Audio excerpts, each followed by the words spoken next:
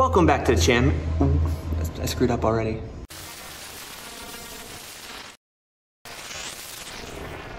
This Sunday, we're gonna take the Altezza out for a drive with the family. I've just ordered a new hood for the Altezza.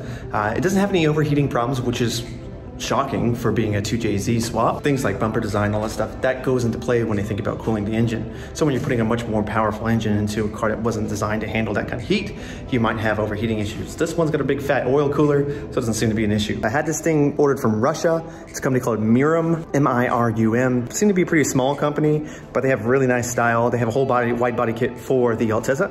I picked up just their hood because the hood was really to my style and the body kit not so much. Customer service has been really helpful. I have like 50 emails from these guys in an email chain. I ordered this hood like 6 weeks or so before I moved to Okinawa. So I wanted to make sure that they could deliver it, and they rushed it and they got it done, and they got it to me like the week before I left. It was packed pretty well, but the ends poked through the packing. So unfortunately, it looks like it took some damage in shipment, and I'm gonna try and find out how bad that is. The corners pierced through the padding. There was 2 stacks here. It pierced through both, on both sides. Here are the rain gutters, but it looks like it catches rain and it runs down. I'm assuming it'll go out in the front somewhere. So this is the damage I was talking about. It looks like it's pretty much isolated to the corners. This corner over here has some damage as well. I am hoping that this should be an easy fix. I have some friends here who do body work, but I also have to get the hood painted anyway to match the car, so it makes some sense just to have whoever paints the hood also fix it. The hoods look really nice. They sell them in carbon fiber and FRP. This is an FRP one because it was like $500 cheaper than the carbon fiber one. When I picked it up in Tokyo, there was some damage to the ends of the hood. So I'm concerned that it cracked all the way down. It's my first time opening, I'm really nervous. It wasn't cheap, it's about $1,000. They have a whole full wide body kit that they make for these cars. The wide body, not necessarily to my style. It's not bad, but it looks kind of draggy, like a drag race car. And that's not really what I'm going for. I'm going to crack open this hood. Well, phrasing, God. Hopefully it's not cracked. The padding went right through.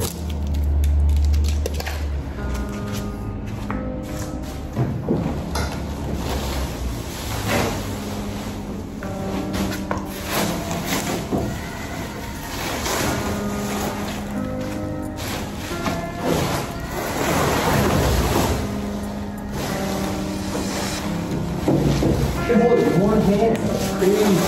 So much lighter than the other one. Oh.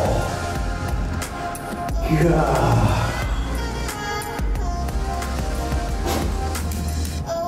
Wow.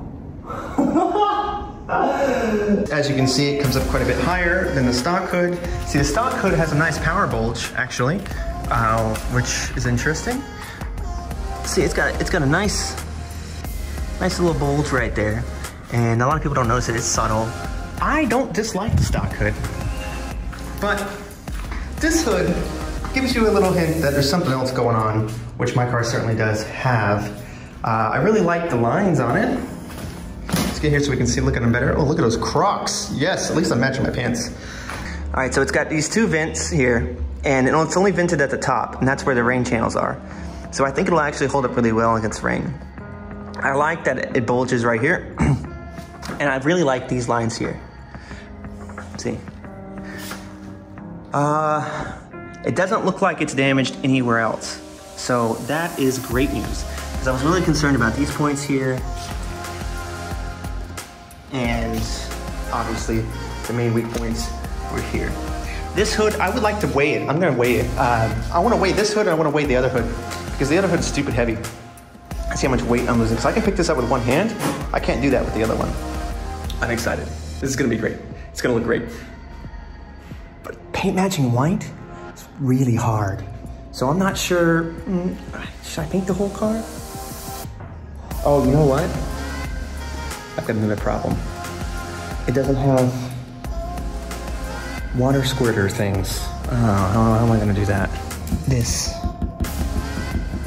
What am I gonna do about this? Probably have them installed? Where would they go? I'm wondering